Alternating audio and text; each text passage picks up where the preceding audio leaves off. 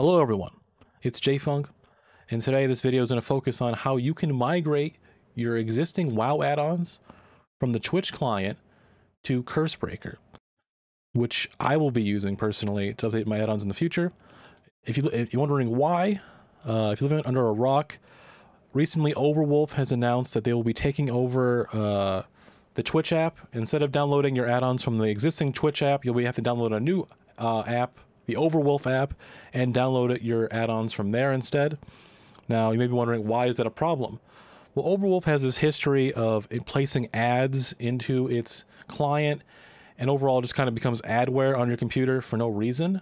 But it says right here, will the new CurseForge app includes ads? Yes, with an opt-out. Now, if you're like me, you don't like ads on your computer.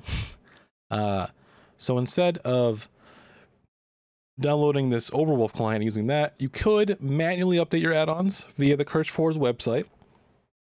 But again, if you're anything like me, you're probably pretty lazy, and you're probably not going to check every single day if your add-ons have updated, and you'd rather have a program do that for you instead. Now, with that, I present to you the solution of Cursebreaker. Now, Cursebreaker, this link will be down in the description below, but you can also just Google it and find it as well. It is an add-on updater. It uses kind of a DOS-based interface, but it is quite powerful, quite nice, and quite good. So to start, you just download the latest Cursebreaker client by going to releases and download the exe here.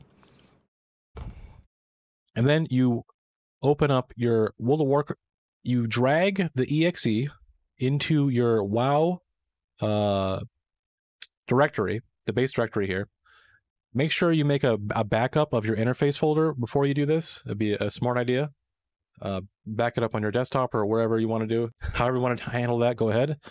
But then you can run the Cursebreaker program. It'll bring up this. And then you can start interactive mode. And then you'll do, if you're just starting this for the first time, to import your add-ons, you're going to type import. It's going to find all your add-ons that exist in the add-ons folder. And then you can do import install. And it will install all of those add-ons.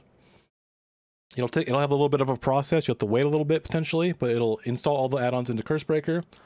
And then later on, after you've done that, after the first time you've used that, you can launch Cursebreaker. And then if you don't press anything, it'll automatically update your add-ons as soon as you launch, after 5 seconds after you launch it here. So I'm not pressing anything. It'll check all my add-ons and it'll say, hey, they're all up to date.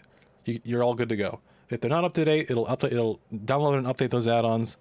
It is quite a powerful and useful tool. It doesn't have any ads, and it's very nice. This is what I'll be using in the future to update my add-ons going into Shadowlands, and I'd recommend for you to do the same. If you have any questions, make sure to have comments down below. I'll try to put all the links, all the relevant links down in the description below as well. But yeah, that's probably it. It's basically it for this video, and I'll see you in the next one. Bye bye.